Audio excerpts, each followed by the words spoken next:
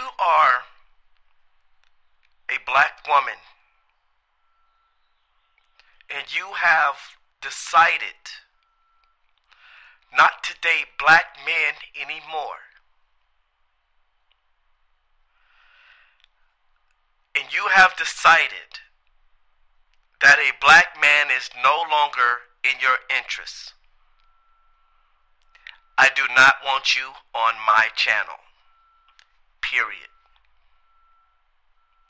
Because I have noticed and followed some of these females on my channel, and as I investigate some of them, I have realized that they are those that have decided not to date black men anymore.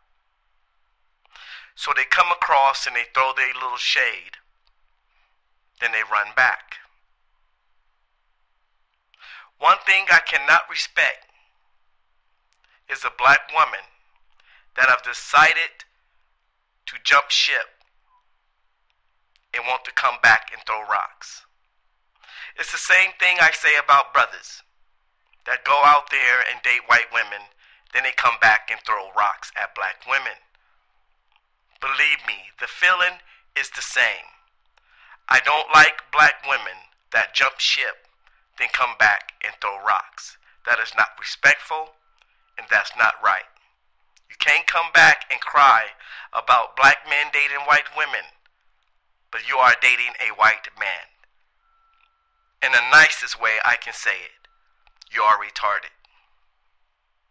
So with all due respect to my real sisters, because I let my real sisters that continue to date black men, and the ones that are still interested in dating black men, I let them say what they have to say to get it off their chests. Then I invite real brothers on my channel, for they can talk to these sisters, for we can convince them to stay with the brothers and understand that we don't all think that way.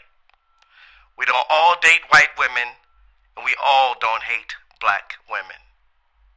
And that's why I have made my channel the way it is. For brothers and sisters can heal things and come to an understanding and ask each other questions. For we can be clear on the things that we need to know about each other to make our relationship better. That's what my channel is all about. It is not a black hate channel, but a channel to make things better. So if you are a lost sister and you have decided not to date black men anymore, please don't subscribe and don't get on my channel. Thank you for listening.